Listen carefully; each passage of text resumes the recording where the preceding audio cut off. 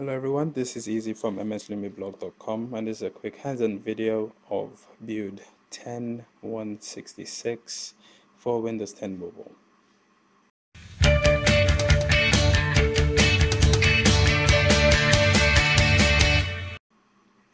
So Microsoft just released a new build for Windows 10 Mobile. This is build 10.166, which is the same build number as Windows 10 build that was released earlier this week, which also 10.166. So this is the first time we're seeing the same builds on both platforms for PCs, tablets, and mobile phones. I don't know if there's any significance to it, but just worthy of noting out here. And next up, the main improvements to this build is mainly enhancements, improvements. The whole user experience to it is much polished, it's faster. Most of the bugs from the previous build, 10.149, have been fixed. So the problem with the pin, entering your pin from the lock screen, has been fixed. You can enter it right now and it's not a problem. But then again, what else? The store app has been updated. It no longer has the beta tag on it, and the old store app has been removed. So most of your app installs, updates are going to be coming from the new Universal Windows Store app. And I'll show you why I say universal, because it is truly. Oh, you can see there's a nice, don't know if you missed that, I'll show you that again. So here, there's a nice animation, shows you the basket right there at the bottom. So that's an animation, new animation for Windows Store. This is exactly the same store app on your Windows 10 for PC or tablet. And a nice feature which I have been sending feedback about is being able to open your apps from the store. So for instance, search for WhatsApp here. It's still kind of slow, so, but there is WhatsApp, and I should have a button right there to open WhatsApp from the store app. So that's a big improvement.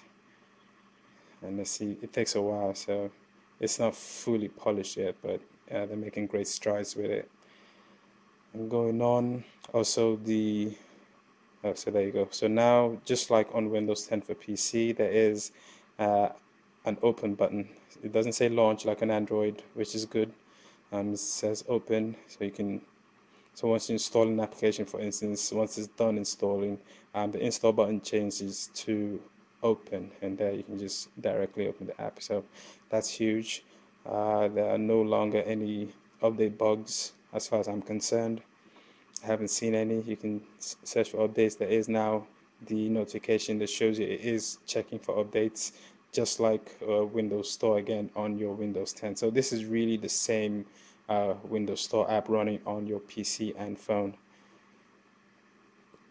And as you can see, the tile is now transparent, just like the Microsoft Edge tile is also transparent here.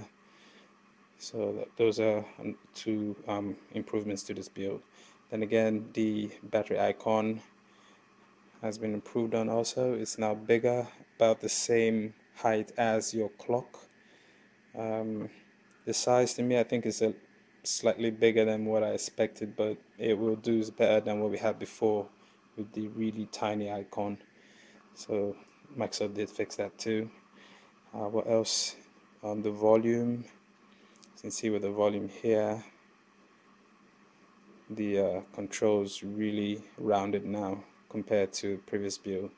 Now has rounded edges. You can turn the volume down. And one thing I did notice is the Groove Music app here. So say for instance you're playing a song. Let's see if I can get something to play. There's nothing.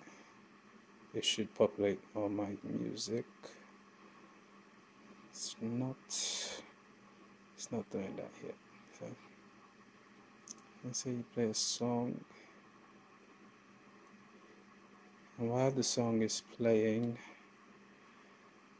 you can see the nice new controls. I don't know if this is Actually, I did notice in the last build these new media controls were here. There is a lot of user feedback suggesting to move the media controls to the notification center. So we'll see if Microsoft makes changes to that in the near future. And what else do we have? Oh, there's a nice. I also did notice you can. Windows 10 Mobile now supports multiple accounts. So I'll show you that right now. You can go to your accounts from settings and click on your account, and you can actually sign in. You can add another Microsoft account. I don't know how that's going to work. I don't have a second account. I'll probably try that out later.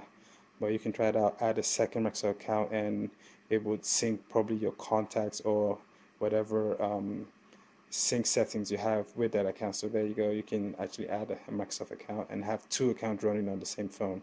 How you would switch between the two of them, I will test that out in a bit and probably drop a line in the description below. But yeah, that is something I did notice with this build. And what else? If you go to File Explorer, and you can see now MP3 files have a Groove Music icon. Try to see if I can make that focus. There you go.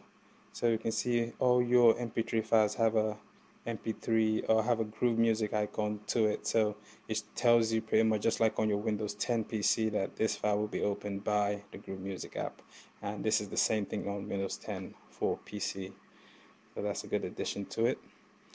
And it looks like Microsoft is also integrating the Games Hub to the Xbox. I'll show you in a bit. So when you go into the Games Hub, there's really nothing there because this was really tied to the old Microsoft Windows Store. So no games found because the Windows Store, the original Windows Store, is gone. So I figure that this is going to go away probably in the next build. But yeah, this is definitely going away. So as you can see, it's kind of nothing's happening here. It's just a dud application. So everything now is being routed to the Xbox app. So what the Games Hub used to do, it's now done here in the Xbox app. All your games are in here, and this is obviously user feedback, as I also did suggest Microsoft integrate games with the Xbox app here. So there is, you can always go to my games, so it doesn't just show you games you have in your Xbox, because I don't have an Xbox. So what it's going to do is show you the games you have installed on your phone, and there they are. So yeah, and you can go to the store to find more games, which is what the Games Hub app used to do. So that is a nice change. And also I also suggested the podcast application here be moved to Groove Music. It should be integrated into Groove Music here, but we'll see if you give enough feedback. Let's see if Microsoft actually adheres to that suggestion. What else? Everything looks dandy, works better, it's smoother than the last build. Am I missing anything? Let's see, transparent tiles. So yeah, that is a quick look at the new build for Windows 10 Mobile 10,166. Another feature I did notice, but this came in the last build, is the private notification settings, where you can actually set your notifications to private. So if you go to notifications and actions, you can see all your apps. You can actually go in to it, for instance, and you can make it private. So if I make this private, for instance, and when your phone is locked, it doesn't actually reveal what that notification is until you unlock your phone. So as you can see, the Facebook beta says private, but once I unlock my phone and swipe it down again, it now shows you. So that's a nice privacy feature for Windows 10 Mobile. So apart from that, the main takeaway is it's smoother now, it's more responsive. I definitely do recommend installing this on your device. I'm running this on a Lumia 830, so which has a Snapdragon 400 processor in it with 1 gig RAM. So I don't know how this runs on 512 Lumia devices, but if you do have a 1 gig RAM Lumia device, you should have similar experience. Um, I don't know if I talked about the new animation for the contacts or the people hub. As you can see, there are mixed reactions to this new animation here by Microsoft. I think I don't really care really, but it does give it a different feel, makes the start screen look less boring. But then again, there are a lot of complaints about the circular contacts, which we all know Windows 10 is more modern or metro with the squares. I don't have a problem with this. It's nice. It just gives the whole start screen a new look, a dynamic look. Makes it more interesting.